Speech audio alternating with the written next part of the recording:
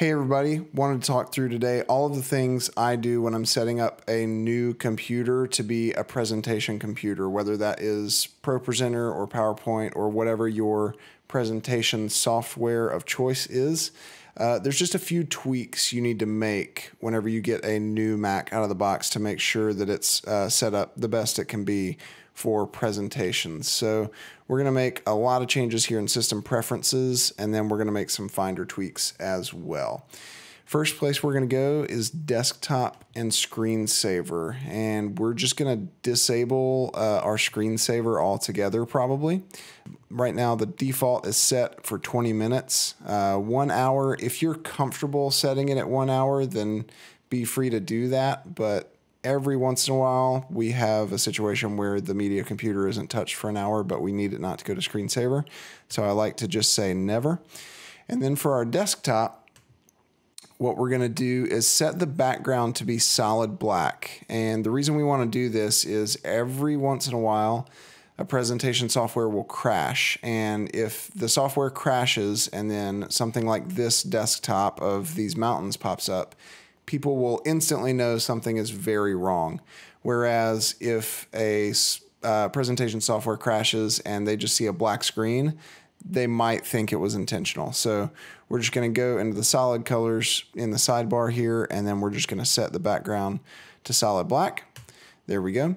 And then one other thing, go back in the screensaver tab and make sure that hot corners is off. If you like to use this feature, that's fine, but it's really not good for presentation computers because operators sometimes lose the mouse, and searching for the mouse, they'll fling it wildly and can accidentally wind up hitting a hot corner, which will do whatever you've set up your hot corner to do, which most people set them up to either start the screensaver or lock the computer, which is not something you ever want to have happen. So just make sure that all of your hot corners are disabled here. So next, we are going to jump over into the dock section, and we're going to make sure that the magnification is off, just because when you're trying to get at those tiny buttons that are at the bottom of a presentation software, you don't want the dock jumping up in your face like this. So we just want to make sure that we disable magnification. I think it's disabled by default, but that might just be this computer. Next, we are going to security and privacy. And what we're going to do here is go in the general tab, and we are, by default, it is set to require password 5 minutes after sleep or screensaver begins. And that's not what we want. So even though we just disabled our screensaver, we want to make sure that this thing is not looking for a password at all. And you'll have to type in your password to tell it that you don't want it to ask for a password. We're going to turn off screen lock. And you also want to make sure that this area down here is checked. We want to allow apps downloaded from App Store and identified developers, just in case you ever need to download a third-party app that's not available through the App Store. Next up, we're going to go in the notifications section, and we're just going to disable notifications entirely. There's no need for any notifications on a presentation computer.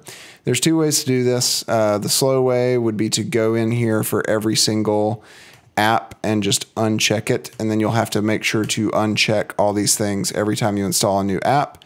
Or the easier way to do it is to just go in the Do Not Disturb tab, and we're going to say Do Not Disturb, and we're going to set it from 12 a.m. to 11:59 p.m. And then there will never be any notifications unless, I guess, you got one at 11:59, between 11:59 p.m. and 12 a.m. But that's the quickest way to disable all of your notifications. Next up, we're going to go to the Energy Saver tab, and this is going to look different if you are on a desktop or a laptop. I am on a laptop right now, and what we want to do is make sure that this Turn Display Off After is disabled. In the case of laptops, and I think a desktop like an iMac or a Mac Pro has this options too, 3 hours is generally okay. It's pretty rare that you would have a presentation situation where the computer wouldn't be touched for more than 3 hours. So that's typically where I set it. But if you have a situation where that's the case, then you would just set it to never. And you want to make sure to do that for both battery and power adapter. and which, again, that's only an option because I'm on a laptop right now. If you're on a desktop, you'll only, I don't think these tabs show up. We want to prevent the computer from sleeping automatically when the display is off.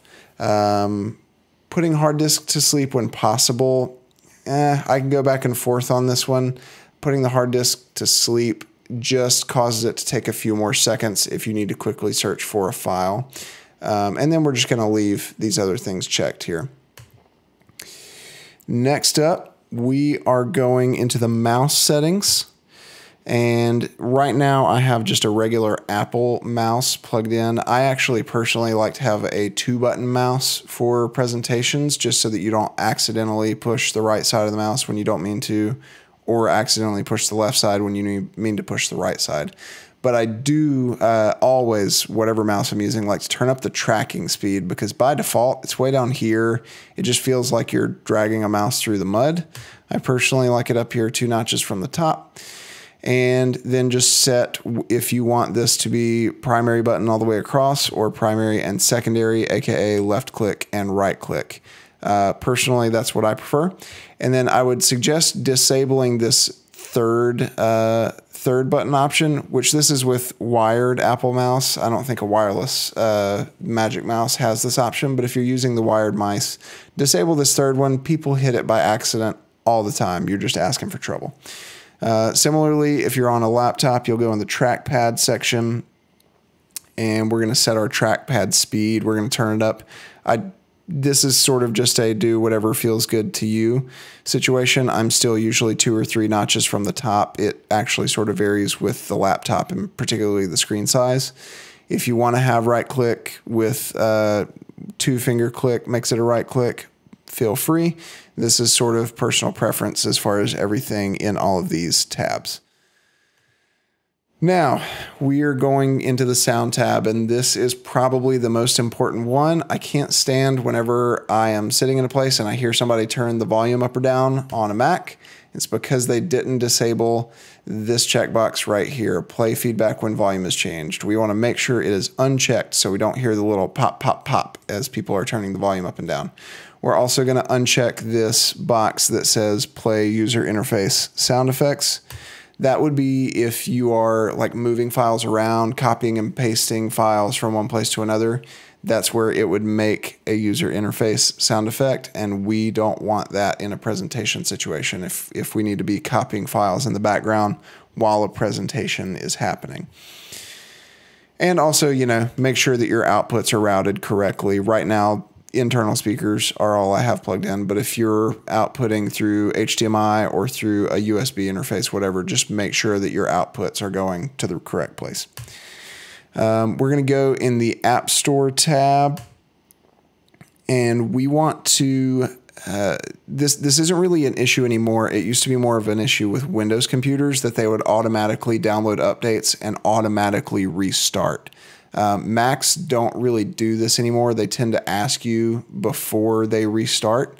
I will say I personally like to uncheck these install app updates, and especially this one, install macOS updates, because you never know, particularly with ProPresenter, you never know that it's going to be compatible right away with new macOS. So you want to uncheck that and make sure that you are ready to update macOS when it's time. So right now we're actually good here because none of this is going to automatically install. It's going to ask us if you have a computer that's publicly accessible or accessible to people that, you know, might take advantage of the situation, maybe just make sure that it always requires your password for in-app purchases. We are going to go now. That's pretty much all we need to do in system preferences.